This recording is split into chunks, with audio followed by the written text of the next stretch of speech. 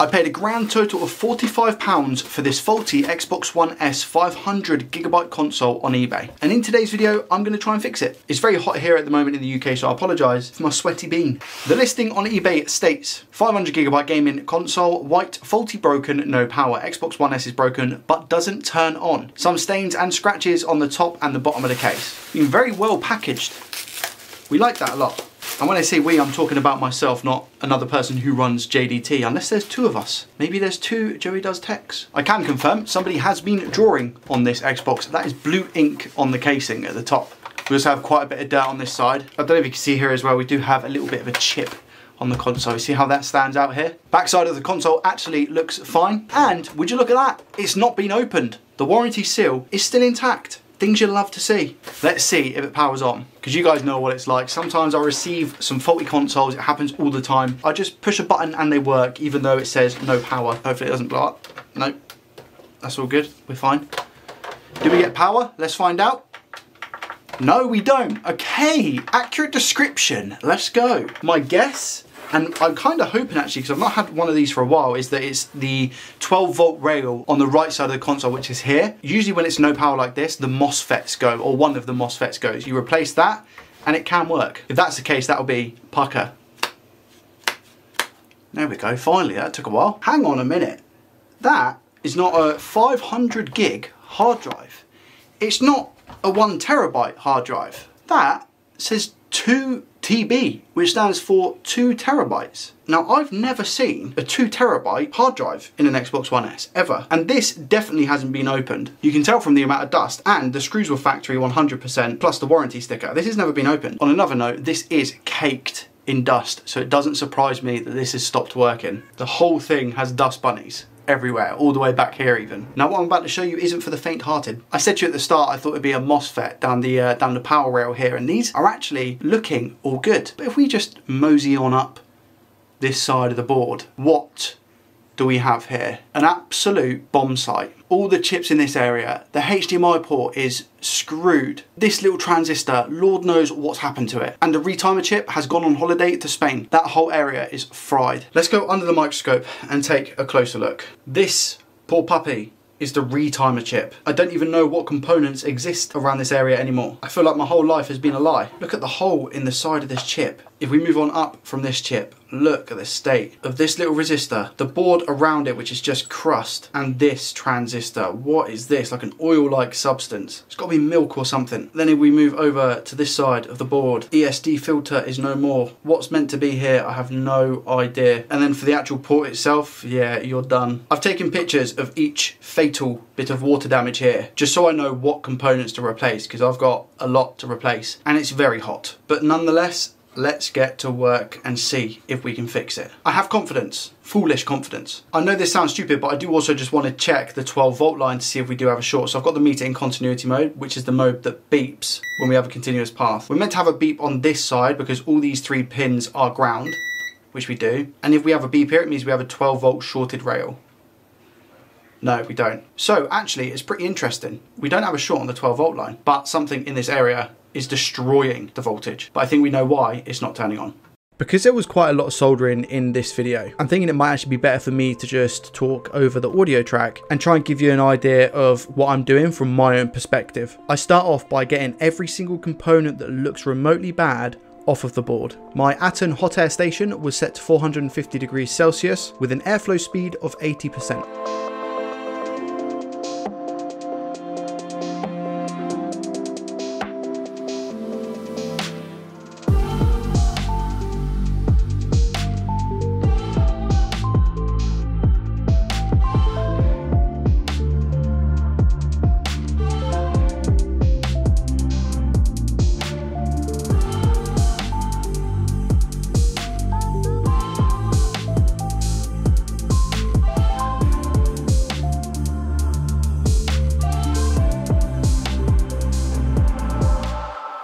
Here I'm just adding as much leaded solder to that area so that when I transfer the components from a donor board, it's easier to solder and I can use a lower temperature. I have my soldering iron set to 400 degrees Celsius and the flux I'm using is Kingbo RMA 218. The solder is Weller 6040.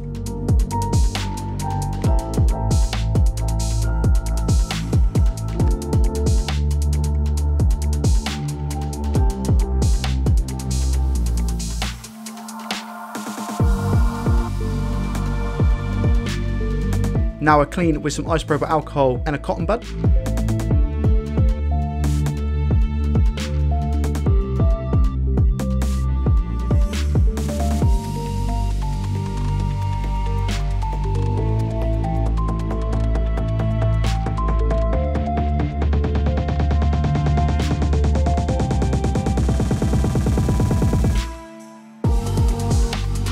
Same temperatures as before, and now time to replace all the components.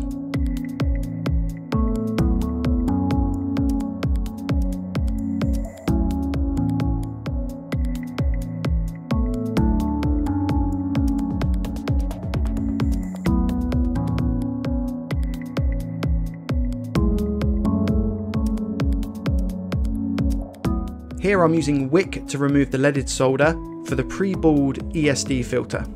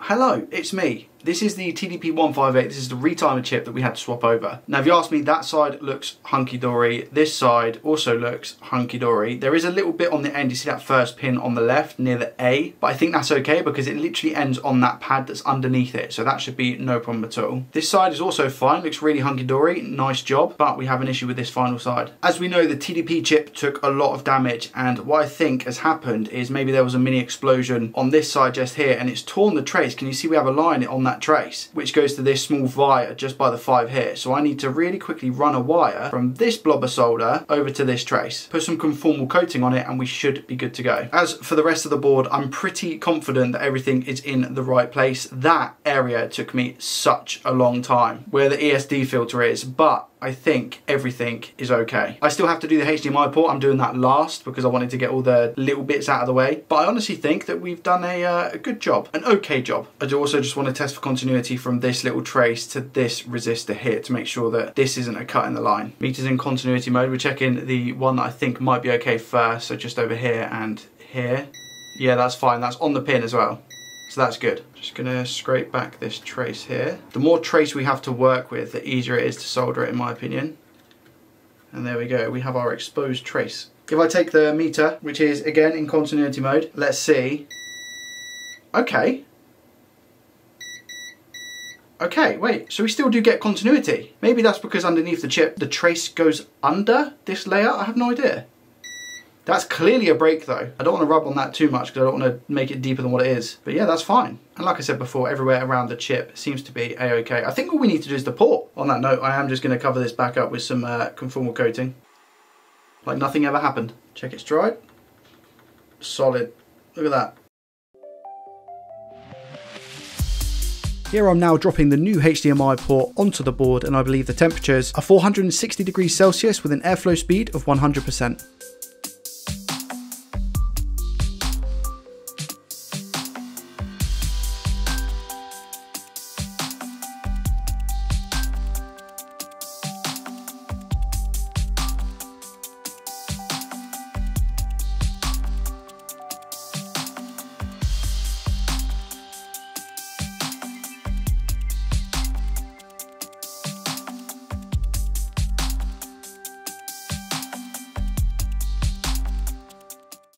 If you understood how sweaty I am now, then you wouldn't want to know me. Trust me. Okay, final product. We have the TDP158 retimer redone. We have all the caps and resistors around it. They've all been transferred from another board. The transistor up here has also been transferred from another board. We've sorted out this area here, the ESD filter. That seems to be good with all the resistors, all the caps in all the right places, hopefully. And finally, the HDMI port, which looks to be solid. I am just gonna quickly check.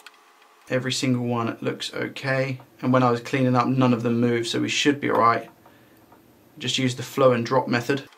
Yeah, every single pin is absolutely solid. Grounding holes have lots of solder in them. Obviously there's a chance that I press this power button and nothing happens. But the practice that I've managed to obtain from this board is second to none. I'm so happy. I've just enjoyed every single second of doing this, you know. I've got the meter in diode mode, so I've got the black probe here and the red is on ground, and I'm just gonna see what readings we get. We get 0.6 voltage drop there, that's perfectly normal. This one I think is lower than the rest. This is 0.3 volts, 0.6, 0.6, so this area is looking a-okay. 0.6, 0.6, I think I've mentioned that already. If we go down to the retimer chip, let's just take a couple of random ones around here. We get a 0.2 voltage drop here. Don't know if that's healthy. 0.2 there, 0.2 here. Seems to be a 0.2 voltage drop to the retimer chip on almost every single cap and resistor. These ones are 0.7, these three here, 0.7, 0.7, 0.7. I don't know what the readings are here. I don't know if they're meant to be 0.2. On the transistor we have 0.3 there. We've got ground here. And we've got 0.6 here. You know what? I'm gonna say screw it. And we're just gonna give it a test. I'm not gonna check to see if those readings are correct or not. I'm literally just gonna give it a test because why not? So wish me luck, here we go. So many different things could go wrong right now. This could blow up, could catch on fire. It could just short out again. Anything can happen. We might get power, we might not. If we do get power, we then have to worry about if it displays on the screen. Here we go. I'm plugging in the power right now. Power's in. Any red lights or anything? Nope. Do we get power to this board? Oh my God. No way, no way, no way. We get power, we get power. We get fan spin. No way. Let's go, man. It's on. It's actually on. Do we get a display? This is probably my best fix yet if this ends up working. Just from a soldering perspective. Here we go. Moment of truth. Do we get anything on the screen? I've plugged in the HDMI. I don't think we get anything on the screen. Okay, so we still get nothing on the screen, that's fine. I'm clutching at straws, but I'm just trying a different hard drive, just to see if that hard drive's playing up. The only thing is it didn't turn off after about a minute, so I don't think it is a hard drive, but I'm gonna check. I'm just trying to move the cable about as well to see if that's an issue, but it's not. Okay, it's not a hard drive. Back to the drawing board. I don't know how I didn't see this before when I was checking the pins. I guess it just didn't really occur to me. But you see here, look, there's no trace going to this pad here, which I think that's a pretty important trace. So I'm gonna have a look quickly in diode mode to see if we are getting a reading on this. So I think for this we should read about 0.6, something around that. So if I just tap this pin here, yeah, we get open line. So it's not connected to here. So I need to run a jumper wire from here to this pad here. So let's do that quick.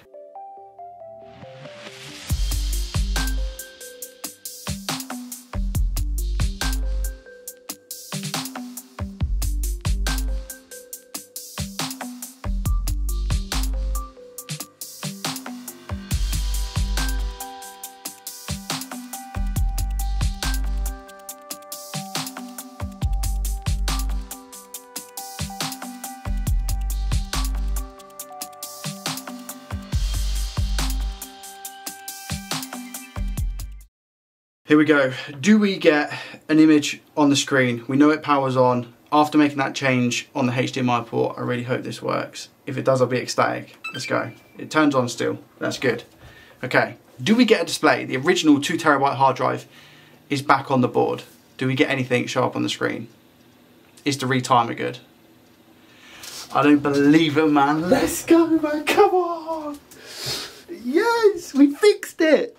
This Xbox was dead in the water, man, and we are fixed. I'm sweating with pain. That's what I'm talking about. Oh my God. Take me to a desktop, please. And there's the desktop. I will play this thoroughly before I even think about selling it, just to make sure that we are 100% all good. But even if I wiggle the cable, the HDMI port, no flickering, nothing, really good. One of my best fixes. easy. I have a Discord, so feel free to go and check that out. It will be in the link in the description down below. Thumbs up the video if you enjoyed it, because I certainly did. Sub if you're new around here. And feel free to take a look at this video where I try and fix a bunch of Xbox Ones. Thank you so much for watching, and I will see you in the next one.